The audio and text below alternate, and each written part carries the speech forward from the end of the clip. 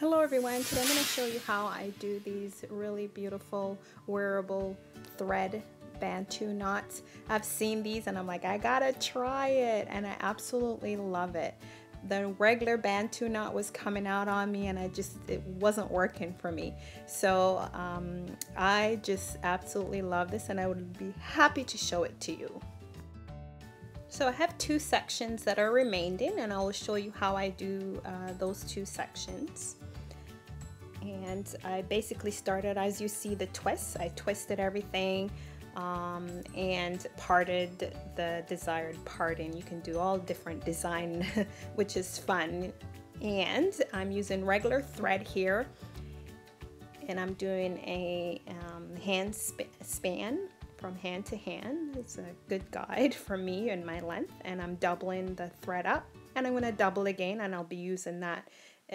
Best to use a thread that is longer than your length because you do need that extra thread to secure at the end.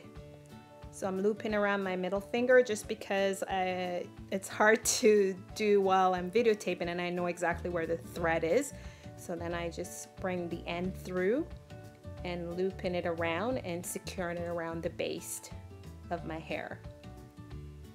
And then I'm going to just wind that around a few times to anchor the base, as you can see.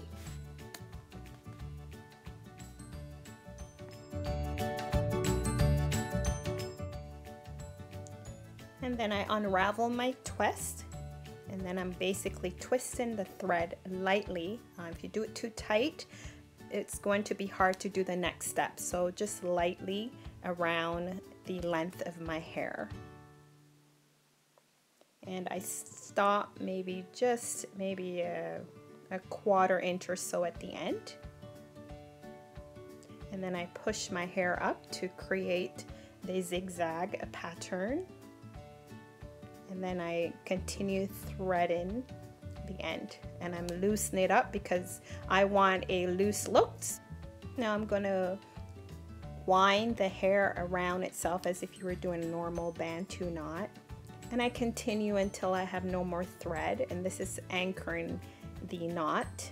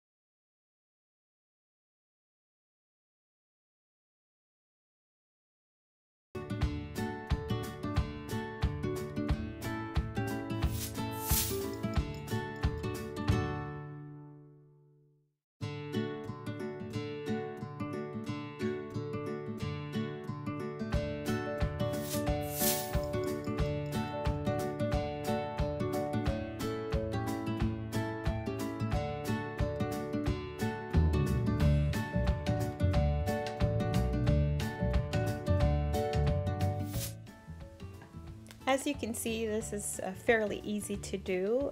Thank you so very much for watching, and as usual, please let's continue to inspire and encourage each other. Bye for now.